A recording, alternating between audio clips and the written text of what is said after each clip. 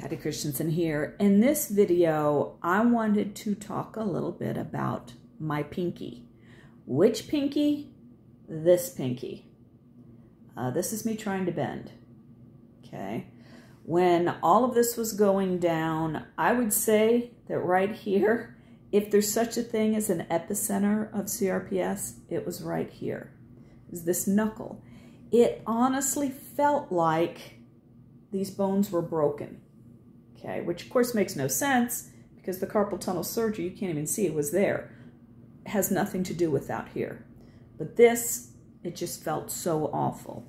And the occupational therapist I was seeing at the time, who no matter what, just steadfastly refused to accept CRPS. We'll do another video on that story.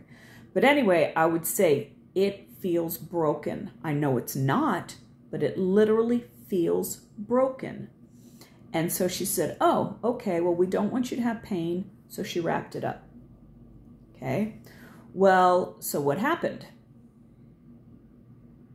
Can you see that? It fused. No matter how much things hurt, and trust me, they don't call it CRPS for no reason.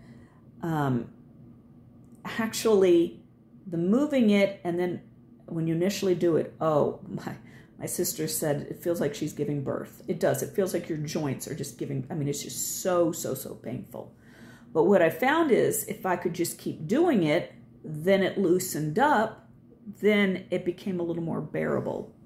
In fact, you know, that other person, well, you see what she did to me. When I finally got with a new doctor and I said, look, this is what I want to know. Pain is my body yelling at me. So if I try to do things, can I damage myself? Am I going to hurt myself more if I try to do things? And he says, no, that's not the worry. It's pain management. So I said, okay, but you're telling me I won't do permanent damage if I try to do some things.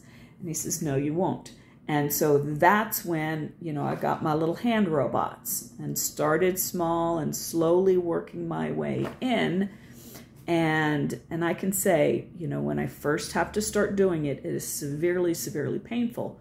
But after a while of me just, you know, constantly moving it, it gets a lot better. So in my case, again, I'm not a doctor, yada, yada, disclaimer, this is America, people like to sue, blah, blah. Movement is key. Even if it hurts, it's key. Because there are times you think, well, if I just don't move, nothing hurts. Well, I would like to actually have a finger that bent. That'd be kind of cool. Same thing with my wrist flexion.